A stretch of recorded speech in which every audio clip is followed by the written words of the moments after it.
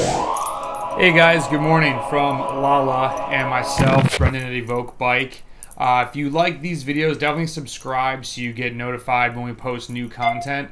But I had an athlete, actually two of them, ask me, so wait, am I never supposed to ride in zone 1? You've probably seen my endurance posts and people are hashtagging #NoCoast. What I want to quickly talk about is how do you improve your cycling endurance rides so that you can make massive gains. And there's another video somewhere about this, but briefly talking about if you go out for an endurance ride, many people have at least 30% in zone 1. They'll have a ton of coasting. If you happen to go on a group ride, most of them, depends on the group, but it's just a lot of smashing and then coasting. So this does not help your endurance cycling economy. It does not help you reap all the benefits that like endurance and low tempo will give you. This is an endurance sport, so these rides are really important, but since you don't go out and get crushed, a lot of people skip them. I've got one guy in Rochester still, he'll do his Tuesday, Wednesday workout, like a hard, moderate, and then if he ever skips one, it's the endurance one. I get it, it's not the sexy workout, but there's no replacement for a solid endurance ride, what it does, because you get amazing aerobic adaptations without the fatigue that really hard rides give you. But to the question, so when do I ride zone 1? You ride zone 1 if you're in a bike race, right? A bike race is trying to pedal the least, but then pedal the hardest when it really counts. That was pretty obvious. You're trying to conserve energy. The other one is if you're actually on an active recovery ride.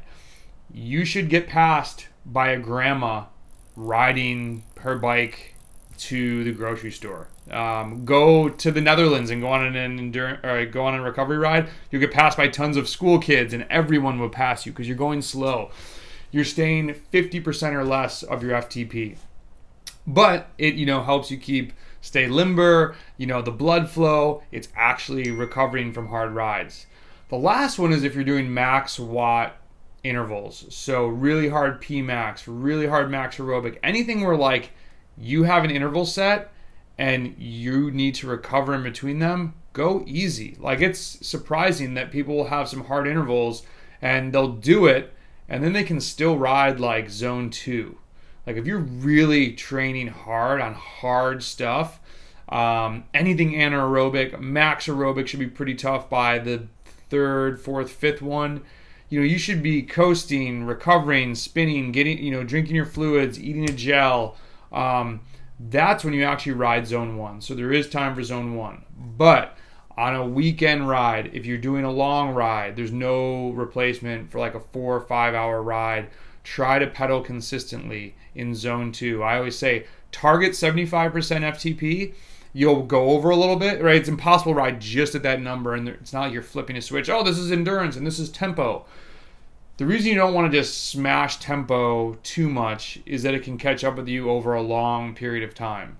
I have tempoed myself to death before. It's not fun. You plateau, and it's something that happens very slowly over about 8 weeks, and all of a sudden you're like not making gains and you're not feeling sharp and you're just dull.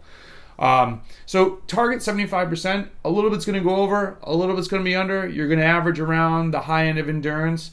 If you feel really strong, be thankful that you feel strong that day. Every day you do not have to crush it.